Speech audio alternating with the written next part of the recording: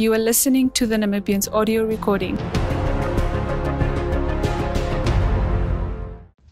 The reappointment of Noah is not surprising, but it's quite disappointing, but yet not surprising to the Landless People's Movement, as we view Noah as a houseboy for SWAPO that cleans up and puts the mess under rugs in the house of SWAPO. So we are not surprised. In fact, he is one that can easily be manipulated in our view, one that is incompetent in terms of his experience, in terms of how many cases he was willing to finalize, and how many people he was able to hold accountable.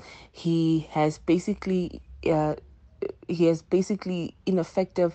He's not productive. We are not surprised yet, but Paul Noah has shown in the previous instance, for instance, if I have to give you an example of the fish rot issue, on where international watchdogs pointed out a direct link of the fish rot money to SWAPO. This Paul Noah, refused to look at this allegation seriously and claimed that SWAPO is not directly linked, even though the top dogs that were caught and accused of fish rot were part of SWAPO, and they themselves also alleged and also did accuse SWAPO of being directly involved in fish rot. He was incompetent. He was basically useless. He is basically a disgrace to the nation in terms of him using his service, him using his position as a imperative tool to enhancing democracy, to enhancing and combating corruption. So we are not surprised, but it's very disappointing in the fact that if we look in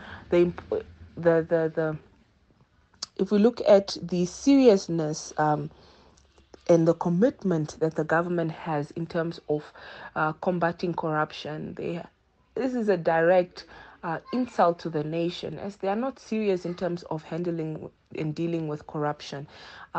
Corruption currently, if we look at the current instance, if we have to deal with the economy right now, we as a nation, as a government, need to come up with an effective COVID-19 economic recovery plan, which needs to look into the investments, outsourcing possible and potential in investors to invest in the country.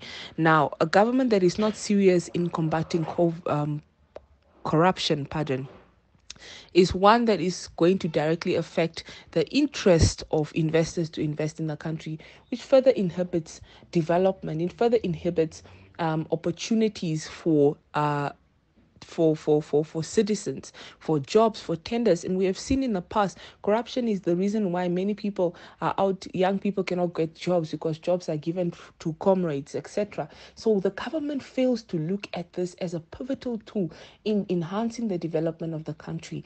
The government fails and continuously protects themselves. The government continuously wears a veil of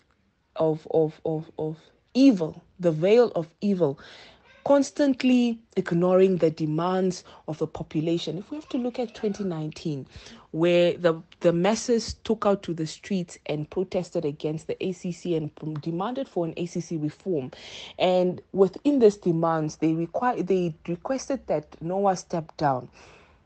Still, if you look at the social media and the public response to the reappointment, people are upset. People do not want this man here. The government still continues to undermine the democracy, undermine the voice of the nation, undermine the actual sovereign, the power of the country, which are the people. What they demand the government should give, they still do not do this. They're not committed in ensuring that the ACC is transparent, the ACC is effective as it was in terms of the ambitions that the government had when it was in policy implementation phase.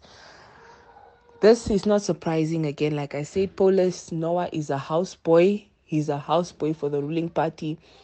He's easily manipulated. This should serve as a wake-up call to the nation for them to vote for change, for them to seek to look to literally take out the current thugs, corrupt clientelism that is happening in the government.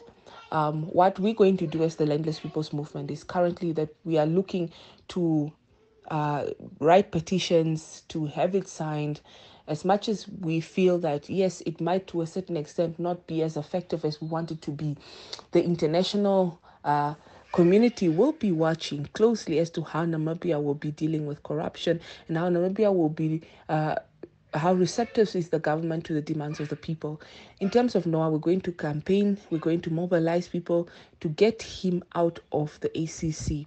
We're going to see that we make as much noise as possible to ensure that the incompetent Paul Noah get to go home, because clearly his service to the country, his service to use his position as a pivotal tool to enhance a country is a disgrace. Therefore, Paul Noah must go.